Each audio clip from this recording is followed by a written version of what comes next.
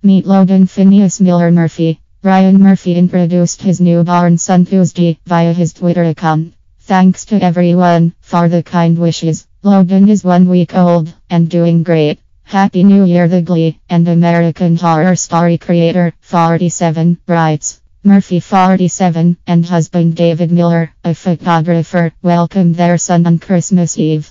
Logan was born at 9:47 a.m., weighing 6 lbs, 6 oz and measuring 21 inches long. I think I'll be incredibly fun and overwhelmed and all about manners, the new dad said in October. I am excited.